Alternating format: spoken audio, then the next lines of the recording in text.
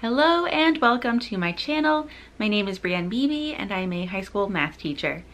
I asked some of my followers on Instagram what questions they had in general, and I was asked about what I'm doing for emergency sub plans and decided that needs to be a whole video because there's a lot I feel like to explain.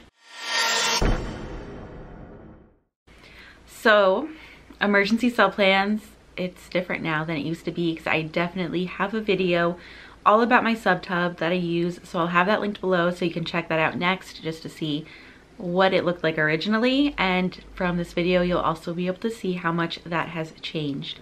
So in speaking of changes, my school changed how they wanted us to submit our emergency sub plans quite a bit in the 10 years that I've been working there. So originally they wanted us to submit everything to the main office, and they want 3 days of emergency plans for every different class that you teach. So the number of classes that I taught has changed over the years. Right now it's 3, so let's say it was 3 classes. That means that I'd have to have all copies done for those 3 classes, and I'd have to submit that to the main office.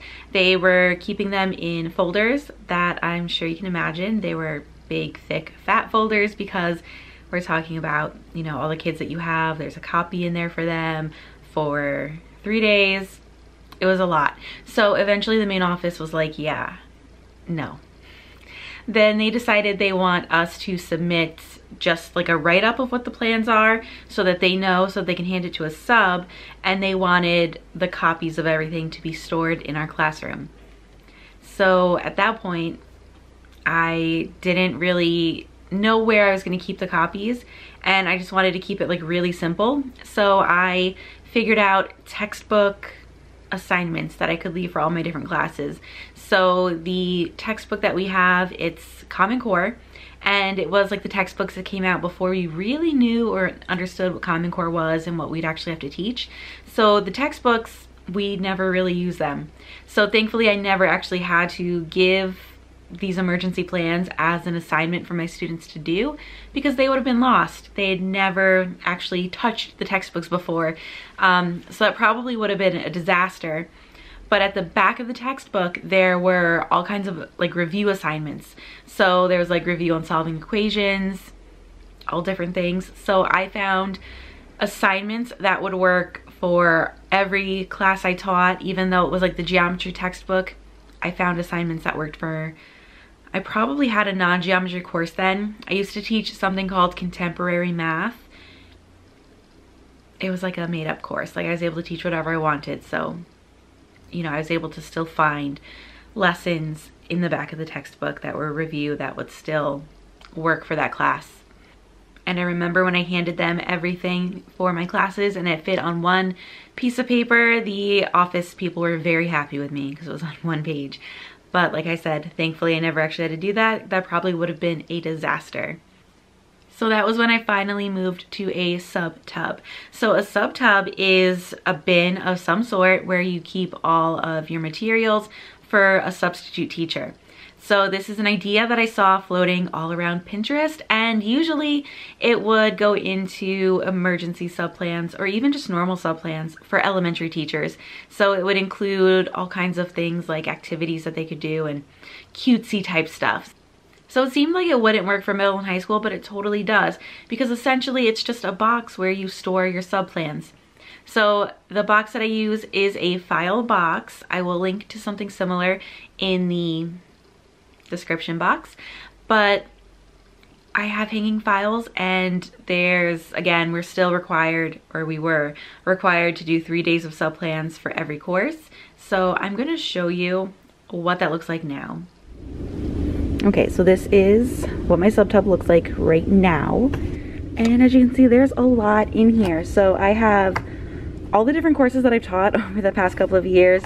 So I'm always teaching geometry. So in here I have this product I purchased from TPT, and it's just angle pair relationships. They could always use help with that. I have the original in here in case more copies needed to be made.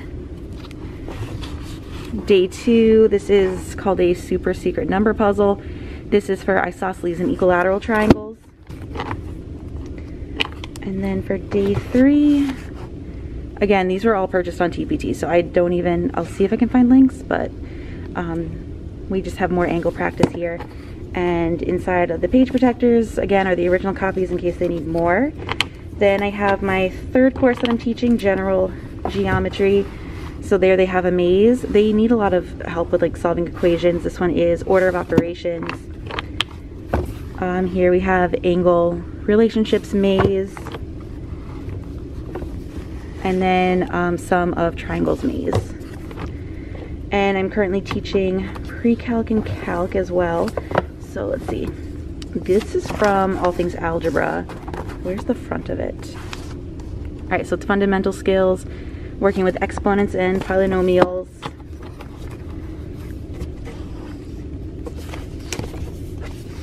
Here we have factoring polynomials practice.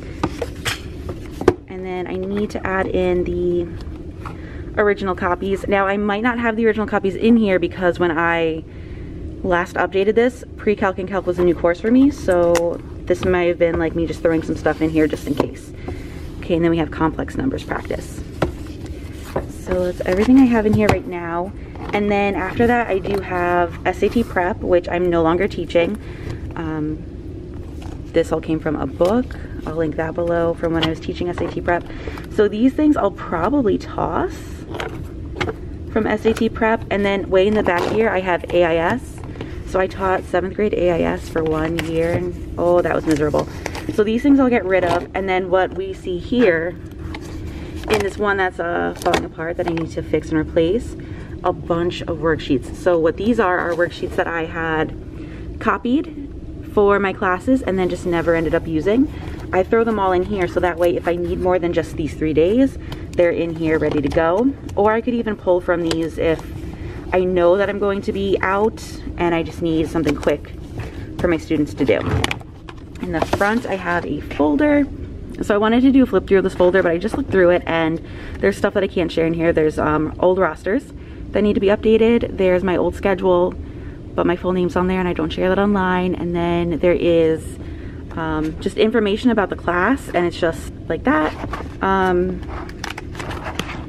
And then there's a whole list of where to find the different things in our classroom.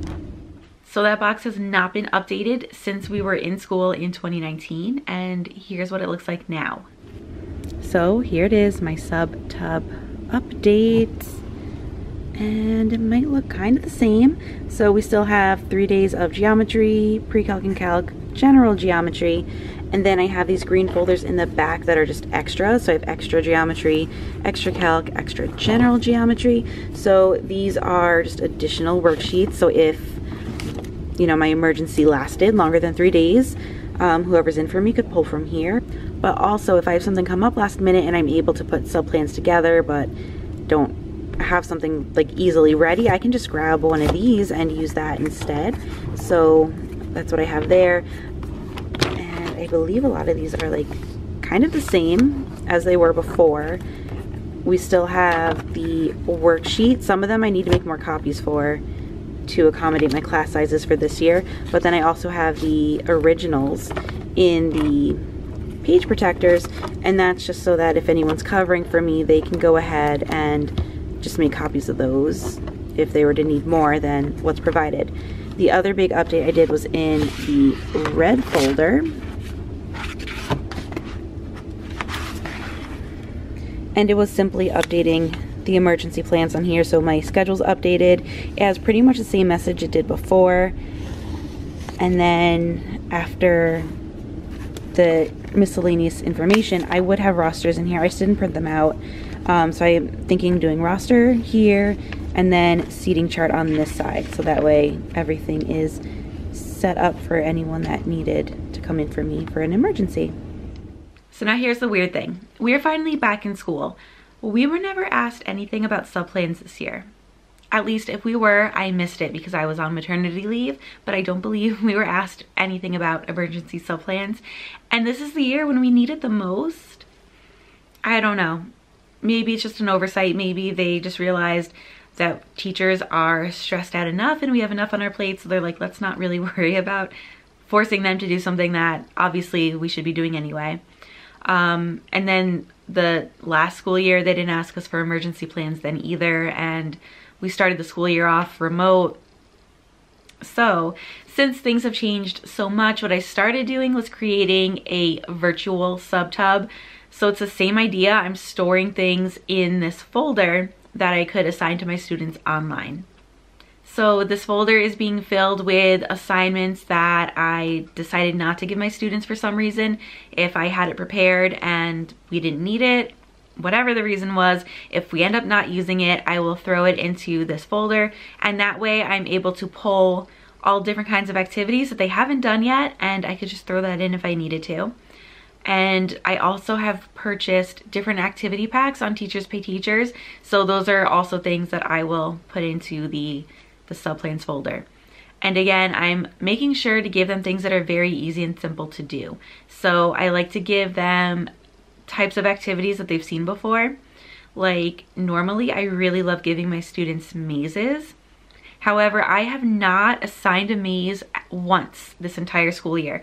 So it would be kind of strange for me to give them a maze now, because if I'm assigning them a maze and I'm not there to explain it, what to do, what I'm looking for, it's not going to go over well. The sub will probably be confused. The kids will be confused. So definitely, big piece of advice, try to stick to things that you normally do in your classroom. So this year my students are used to doing Google Forms. They like plain worksheets. They probably just really miss them over the past year. And I've been doing pixel puzzle activities with them, or just anything in Google Sheets where they put an answer in and it turns green when it's right. So that's like the main 3 things that we've been doing in class. So if I'm out, that's the type of activity that I'm most likely going to be assigning them. So I was completely figuring that going forward, I would just do the digital Subtop because it's really easy to assign in Google Classroom. I actually had an idea to have the assignments like already drafted inside of Google Classroom and just have them like set aside and not assign them until I actually needed them. So I was considering doing that. I have not done that yet. I still might, but here's the thing. So because of the pandemic, my school became a one-to-one school. We were not before the pandemic. Every student has a Chromebook, or what I should really say is every student has been assigned a Chromebook. Whether or not they have it right now is totally up in the air. It really depends on my classes. So my Regents level geometry, my pre-calc, calc classes, they have their Chromebooks with them. My general geometry class, which is like slightly below level of my Regents geometry, it's hit or miss. They may have it, they might not. They might have left it somewhere. They might not know where it is.